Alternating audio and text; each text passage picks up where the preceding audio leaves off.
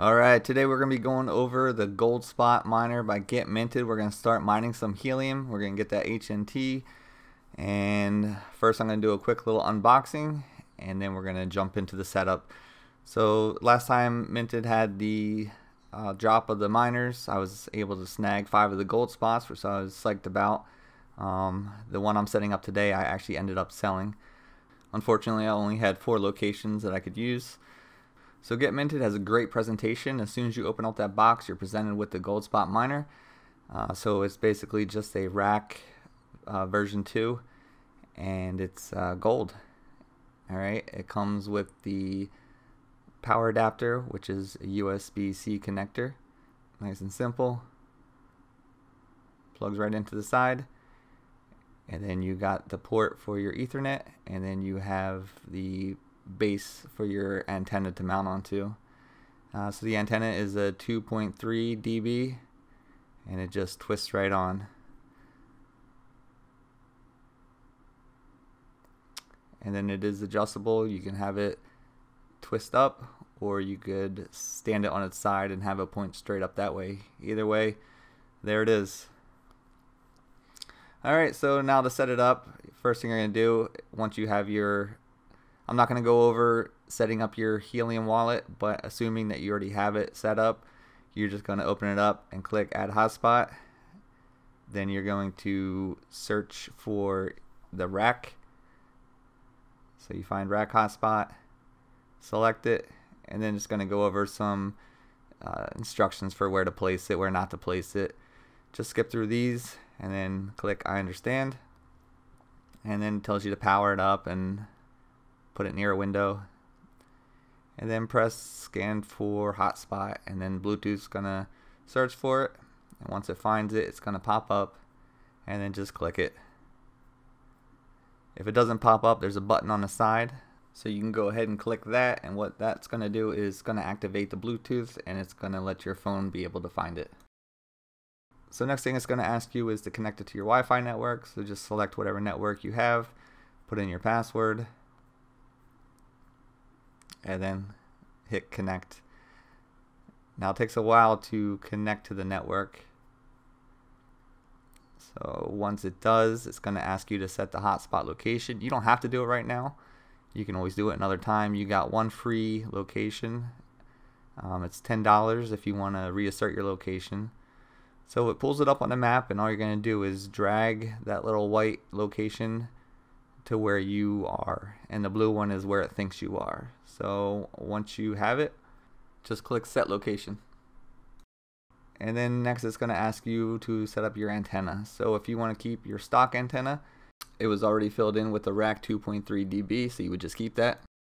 But I'm going to do a custom antenna because I got a 5.8 dB. So select custom antenna if you're going to use something different, and then put in the dB. You can add gain or loss if you want, and then it's going to ask you the height. So mine's approximately 11 meters, and this is above ground, not above sea level. So once you got that in there, press next, and it's going to let you know that the location fee is $10. It's been prepaid the first time, so just go ahead and select register hotspot, and once you do, it's going to start registering. Now the first time I did this, I ran into this error. It says there was an error registering it, so I had to do the whole thing over again, add hotspot, and there's no problem. You still have your $10 credit. You pick the rack hotspot, you skip these, you hit I understand, I'm powered up, scan for my hotspot,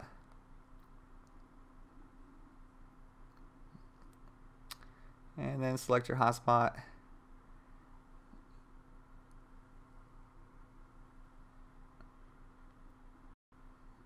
And then you're going to connect to the Wi-Fi, set the location,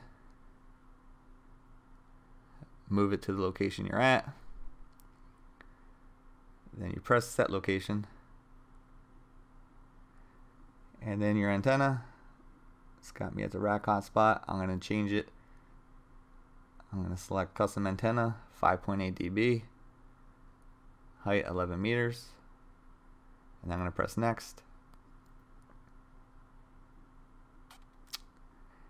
And then Just accept the fee, which is prepaid, and it's going to register your hotspot. Now this takes a little while. So what this is doing right now is it's just registering your hotspot, adding it to the blockchain, and as soon as that go to wallet lights up, you can click it. And once you hit go to wallet, you're going to see that it gave your hotspot a name. Right now it says no location asserted, but that's no problem. It will be asserted as soon as it registers. So hit that little icon for settings, and then you're going to click the pair button, and this is going to get you into where you update the Wi-Fi or run diagnostics. So when you see your hotspot, go ahead and click that. And what we're going to do is we're going to get the IP address so we can set up the port forwarding. As you know, it needs to go over port 44158. But you can also run the diagnostics to see how far along you are with syncing to the blockchain, and if you're having any other issues with it, you check it. So once it's paired, hit diagnostics, and then you're going to see our outbound and inbound is good. So that means it's pulling an IP address, and you can see it right there under other information. So make note of that, and then we're going to go to our router, and we're going to set up that port forwarding so that it can use port 44158. Alright, so to do that, you're going to log into your router. So type in your password. So this is for my particular router. All brands are going to vary, but they're all pretty similar. You're going to click advanced. You're going to find firewall, and then you're going to select port forwarding. Alright, so I'm going to create a rule. I'm just going to name it H&T. You can name it whatever you want. That's just so I can recognize it. And then the original port is 44158. It's going to go over TCP. And then the forward to address is going to be the hotspot IP. And then it's going to forward to port 44158. And for schedule, it's going to be always. You're going to add to list. You're going to apply changes. And if you scroll down, you can see it right there at the bottom of the list. So we're all set up to use port 44158. We shouldn't have any problems being relayed.